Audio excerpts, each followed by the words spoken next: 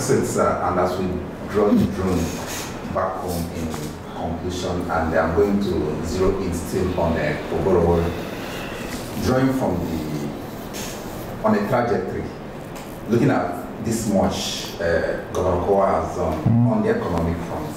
You did describe different quotients. In your estimation and in your exact words to that, as we'll be looking up to the policy trust continuation, how do you see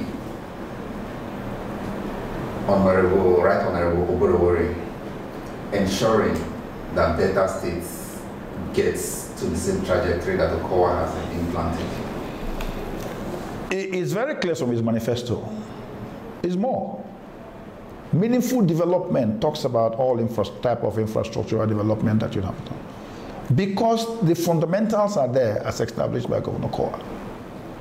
You don't need to tell anybody today that Okowa is a roadmaster. I'm sure even those who doubt it, I'm sure they know that it's just a failed story that they're trying to pull out.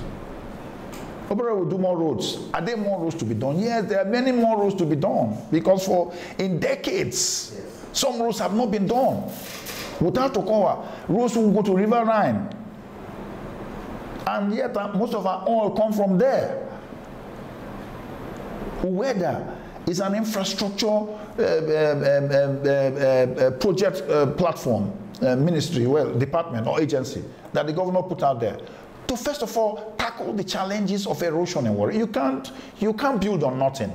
If you don't take out and recover all the erosion channels and bring them back to life, anything you do, you are building on nothing.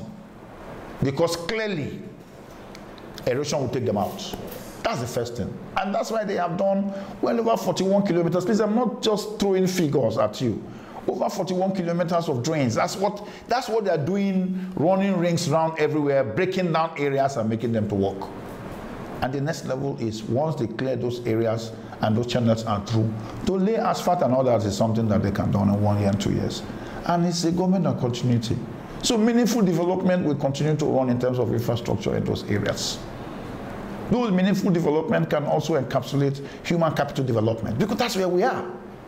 You cannot, where we are headed is industrialization, commercial agriculture.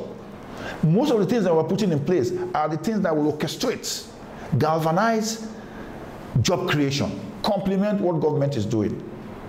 It's not easy to do 9 technical colleges. What that tells you is that we are repositioning ourselves, our people, to be skill-based people rather than storytellers and wait for civil service jobs. That's exactly what it tells you. The experiences for Yageb, Step, Raisa, and Wesa are such that the world must copy. Even the federal government knows that. As Commissioner for Economic Planning on our Community of Practice platform, I used to be called upon to talk about Yageb and Step. This Zainab, the current minister for the honorable minister, will always say the reason why they call Delta State is even though we are this, but see where we are focusing on job creation for our people. We became a model for people to copy. Oborevwori will do that. Opportunities for all. There will be room for stakeholders. There will be opportunities for everybody.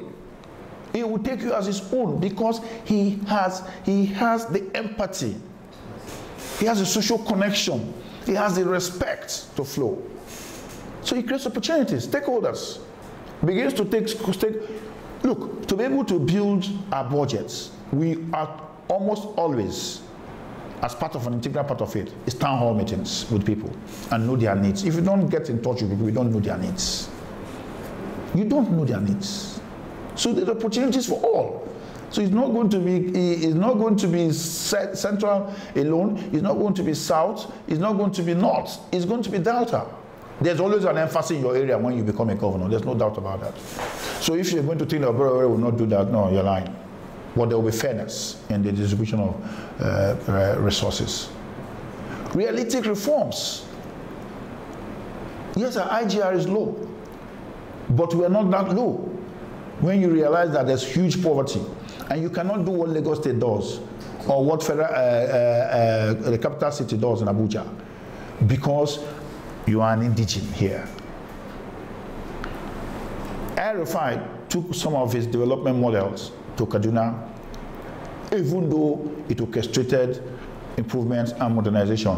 It's had a lot of backlash in that environment. Breaking primordial ties or stereotypes is a gradual process that you must do. Are we seeing any? Yes.